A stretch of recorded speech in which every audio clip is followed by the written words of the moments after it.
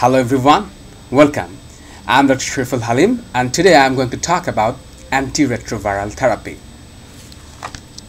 So here, this is the first picture of my presentation, and here actually you can see this is a CD4 positive T cell. So this is a CD4 positive T cell, this is the cell membrane, and here you have one HIV, so human immunodeficiency virus, and this HIV actually first get attached with the surface of the CD4 positive T cell, and then after fusion it actually inserts its genetic material inside the CD4 positive T cell. This actually then as the CD4 positive this actually inside the CD4 positive T cell, the RNA of the HIV is converted to the DNA by the action of a reverse transcriptase. So here you can see two reverse transcriptase converting it into a DNA, and after being converted to DNA, this DNA actually get integrated into the whole cell DNA or the CD4 positive T cell DNA by the help of integrase, and then the DNA inside the CD4 positive T cell undergoes transcription, and a lot of viral RNA copies are made, and some of the RNA copies are translated and some of the RNA copies are not translated.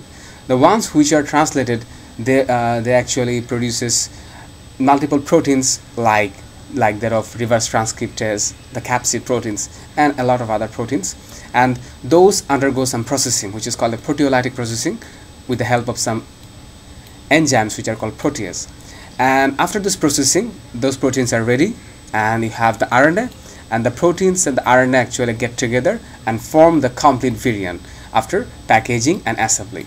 Then the HIV actually gets out of the CD4 positive T cell and released actually. So this is the life story of the HIV inside the CD4 positive T cell. And most of the drugs which are used for treatment of HIV actually prevents different steps. Suppose there are some drugs which prevent the fusion, some drugs that prevent the reverse transcription, some drugs that prevents the integration of the viral genome into the host cell genome, some drug prevents the protease. So those are the most common drugs that are used in HIV treatment. I will go into each drug and actually describe its mechanism again. So the HIV therapy is also known as highly active antiretroviral therapy or HARRT. This is often initiated at the time of HIV diagnosis, but the best indication is in a patient with AIDS defining illness or a CD4 positive cell count which is less than normal, suppose less than 500 cells per cubic millimeter, or if there is a high viral load. And the regimen of HART consists of 3 drugs which actually prevent the resistance, and 2 of them are NRTI or nucleotide reverse transcriptase inhibitors, and one of the following, which is maybe NNRTI, meaning non-nucleotide reverse transcriptase inhibitor, or protease inhibitor, or integrase inhibitor. So here you have I have categorized the drugs according to the pathogenesis. So the first step of entry inside the CD4 positive T cell is fusion. So there are some drugs which inhibits this step, the very first step of entry, and those are called fusion inhibitor. And there are 2 important drugs. One is maraviroc and another is enfuvatide.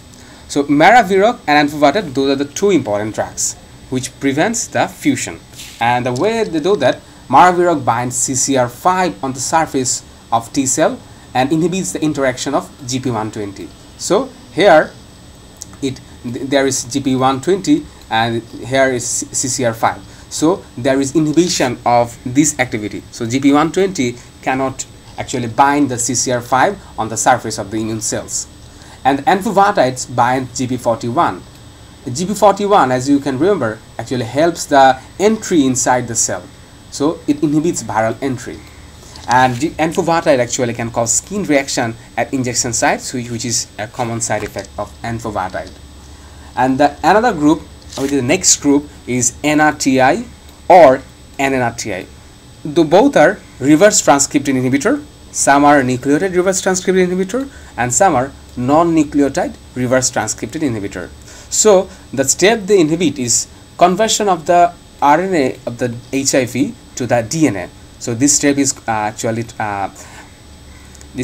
done with the help of reverse transcriptase. So reverse transcription is done by the help of reverse transcriptase, and those drugs inhibits the reverse transcriptase enzyme, and the RNA cannot be converted to a DNA.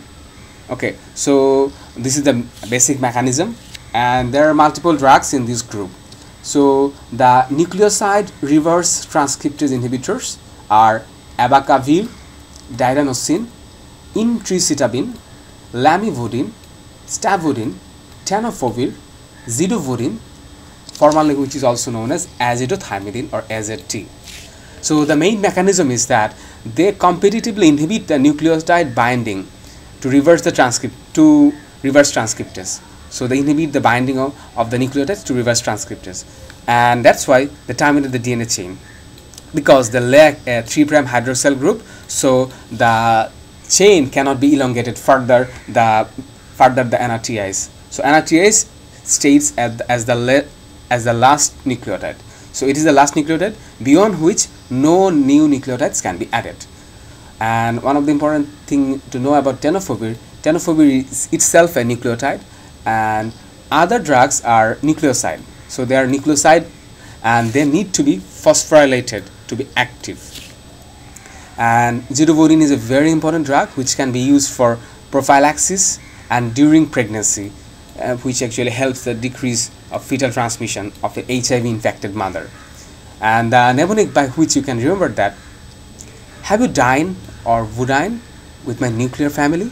So dine for woodine. So you can see there are a lot of woodine drugs: lamivudine, stavudine, and then zidovudine. So woodine drugs with my nuclear family are nucleosides. So those are nucleoside reverse transcriptase inhibitors. And the toxicities that are associated with nucleotide reverse transcriptase inhibitors are: one is bone marrow suppression, and you can actually reverse it by using GSF or granulocyte colony stimulating factor and erythropoietin. So GSF improves your neutrophil count and erythropoietin improves your RBC count.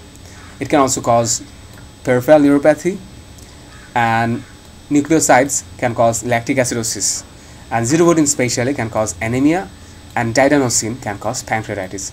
Important to remember especially the bone marrow toxicity. So non-nucleoside reverse transcriptase inhibitors are few, which is delavadine, efavirenz, nevirapine. The mechanism is a bit different from the NRTIs. They do not require phosphorylation to be active. So it binds actually to the reverse transcriptase, but at a different site, and it doesn't need any phosphorylation. So it doesn't need to be competing with nucleotides. And the toxicities associated with NNRTIs are rash and hepatotoxicity, which is common in all NNRTIs. And efavirenz can be associated with vivid dreams and CNS symptoms. And in case of pregnancy, you shouldn't use delavadine and efavirenz. So you can only use nevirapine. So nevirapine for pregnant women. And another next group is integrase inhibitor. So you have the already reverse transcribed RNA into DNA. So RNA is reverse transcribed into DNA, and the enzyme that helps the DNA of the HIV to integrate into the DNA of the host genome is called integrase. So the integrase inhibitors are also important group of drugs, and one of the important drug is raltegravir. So raltegravir inhibits HIV genome integration into host cell chromosome or host cell genome by reversibly inhibiting HIV integrase. And the most important toxicity associated with raltegravir is increased creatinine kinase or creatine kinase.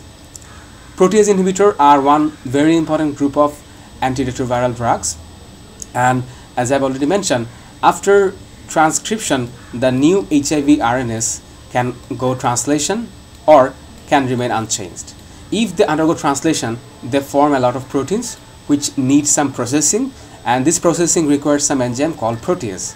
And if this processing is inhibited, the viral genome and the proteins cannot assemble and cannot form a complete virion. So it will inhibit the release inhibit the packaging and assembly of the progeny variants, and that's why these are very important drugs. And the most common drugs in protease inhibitor group are atazanavir, darunavir, fosramfenavir, indinavir, lopinavir, ritonavir, and saquinavir. So a lot of navirs. And the mechanism is actually the assembly of virion is dependent on HIV-1 protease, which cleaves the polypeptide products, and this HIV-1 protease is inhibited by protease inhibitors. And protease inhibitors actually, by this mechanism, prevents the maturation of new viruses. And one important drug is ritonavir, which has added efficacy, which can boost other drug concentration by inhibiting cytochrome P450. And all protease inhibitors end in navir, very important to remember. So there is a mnemonic, all of those are brought from first aid, which is navir or never tease a protease. Never tease a protease. The toxicities associated with protease inhibitors are hyperglycemia, GI intolerance like nausea, diarrhea, and lipodystrophy. Indinavir can be associated with nephropathy or hematuria, and rifampin is an important drug, which is an important cytochrome P450 and uridine glucuronide transferase inducer. It is contraindicated with protease inhibitors because it will actually lower the protease inhibitor concentration and there will be therapeutic failure. So you shouldn't use rifampin in a patient with on therapy with protease inhibitors. So this is the end of my discussion, and thanks for watching my video, and more videos on the way. Okay, bye bye.